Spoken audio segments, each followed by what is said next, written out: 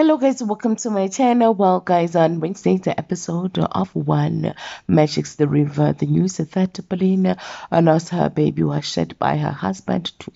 To say she was a broken woman would be an understatement. This is even more heartbreaking because the viewers know that her baby is still alive, and her heartbreak is all thanks to her sister wife Angelina.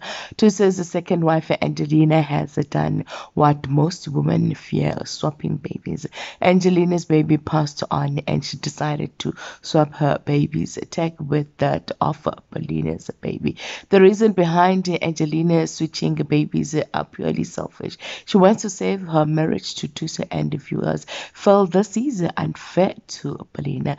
Guys, it seems it is now become the norm that when Paulina is about to be happy, something bad always happens, and Angelina is never on the wrong side of the law. She never suffers the consequences, and most of the viewers are not happy with the writers.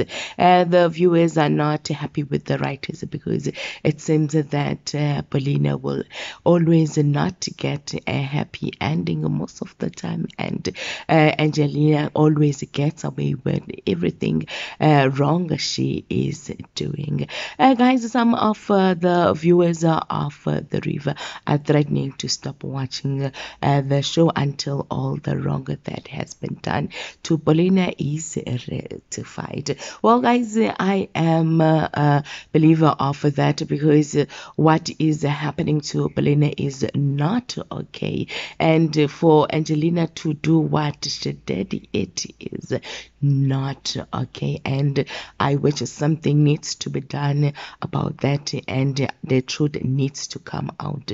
Paulina needs to be reunited with her baby. Guys, thank you for watching this video. Please make sure that you do the right thing by commenting, sharing, subscribing, liking this video, and most importantly hit the notification bell so that you do not miss out on anything that I am going to upload next on this channel. Bye.